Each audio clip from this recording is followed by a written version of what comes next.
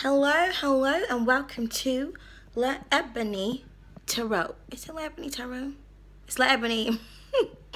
It's La Ebony something. Today, I'm going to be doing a quick oracle message for Libra, Gemini, and Aquarius.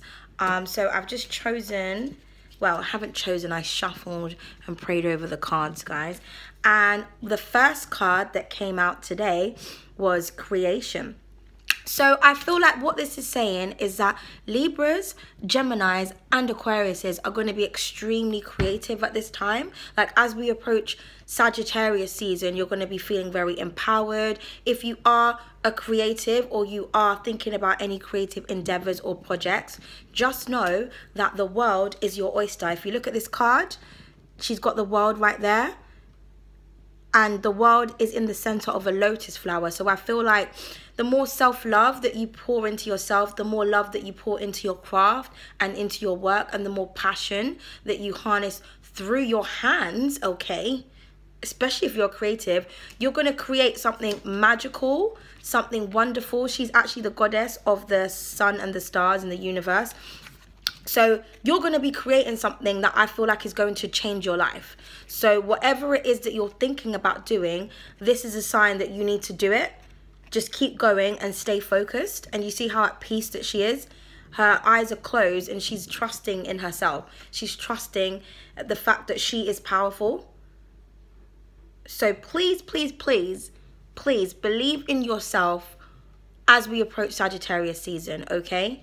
And love yourself. Surround yourself with things that you love.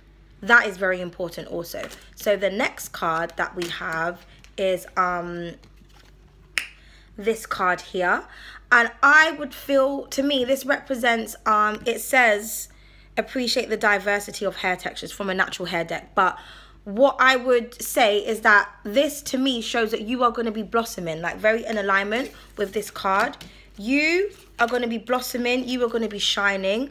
People are going to appreciate the diversity of your talents. I feel like you might be, when you're creative, you might create something that you didn't even realize that you were capable of doing.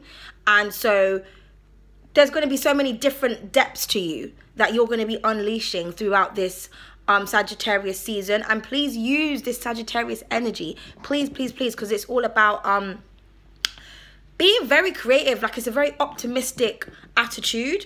And you know, flowers to me as well represent beauty. It represents friendships. It represents happiness, celebration. So I feel like this will be the time that you're going to celebrate, or whatever you're putting your work and your craft into is going to lead to celebration maybe in the future.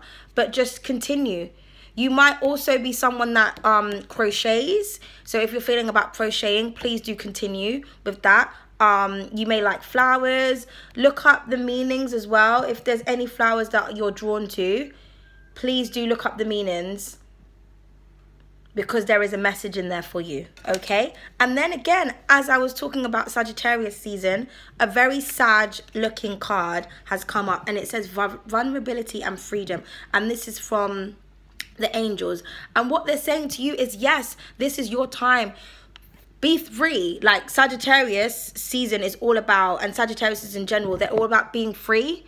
They're all about freedom, going forward to what they want, not complying or conforming to anything that restricts them, restricts their talents. So be vulnerable and be free and be you. And you see how massive her wings are, and they're green.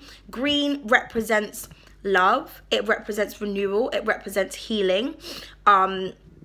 It represents wealth, and it represents money. And she's got a star in her hand. So chase the stars, okay? With the goddess here of the universe, of the sun and the stars. All these cards, I kind of feel like it's just saying, listen, use this energy to believe in yourself, to trust in yourself, that you are amazing. You can create your heart's desires. You are powerful manifestors. Whatever it is you're working on, it doesn't have to be creative. Whatever it is, believe that you can achieve it. But also be true to yourself. Be true to yourself, and allow yourself to follow the path that you feel like you're guided to take. Don't take any criticism from anyone, the naysayers, whoever's not for whatever it is that you want to do. don't listen to them, because your future is bright, okay? So Libras, Geminis, and Aquariuses, we about to be lit. Oh, I am a Libra Sun, Libra Moon, Leo Rising, and Virgo Venus. So yeah, I'm just saying, you know, believe in yourself, okay? Also, I feel like people are going to find you very, very attractive. You might find that you're going to get a lot of compliments. People are just going to like see your beauty from the inside as well as the out. And you may actually become a star. Like, I feel like there is going to be a Libra, a Gemini, or Aquarius that may become very, very popular, or they're destined to become popular. But you need to make sure that you're putting your love and your passion into whatever it is that you're working towards, and allow yourself to freely go forward. Like, go with the flow. Don't get wrapped up in people's opinions, or if someone's trying to talk you out of it. No. Free yourself from any negative thought and surround yourself in love. Self-love, all of that. Things that you do love, do what you love, okay? But yeah, I feel like we're about to be lit. We're about to be lit. Take care, guys. If you like my videos, please check out my other videos for the zodiacs. If you like my channel, please like, share, comment, and subscribe, and I'll catch you in the next video.